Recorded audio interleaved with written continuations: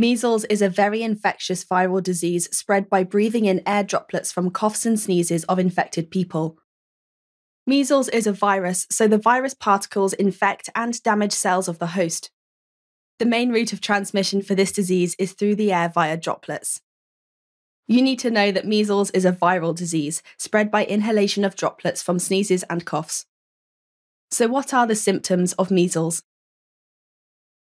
The main symptoms of measles are a fever and a red skin rash. A fever is the body's way of fighting an infection.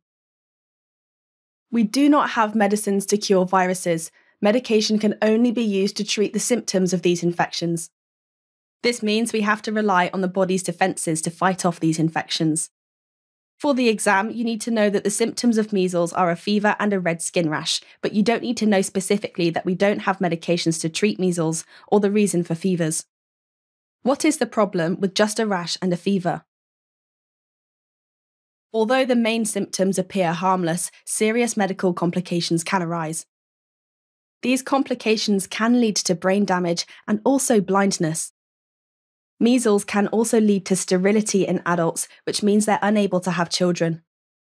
And if pregnant women contract it, it can lead to fetal abnormalities, such as low birth weight. It can even be fatal. For the exam, you do need to know that measles is serious and can be fatal if complications arise, but you don't need to learn these specific examples. So if all of these are risks of catching measles, why don't we live in fear of the disease? The potential for serious complications of measles is the main reason that babies are vaccinated against this virus in many countries.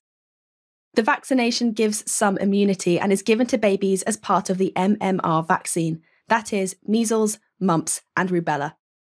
You don't need to know this vaccine specifically, but you do need to know that it's because of the serious nature of the disease that we vaccinate most young children against it. Thanks for watching. If you want to take your GCSE revision to the next level, head over to launchpadlearning.com and check out our smart learning platform that's been designed to get you top results in your exams. We cover your whole specification and make revision fun with interactive quizzes, easy to follow videos, and more. You'll be kept motivated by your own AI tutor who's here to support you every step of the way. To check it out for yourself, click here. Or click here to keep watching a selection of the videos from our full GCSE Biology course. See you there!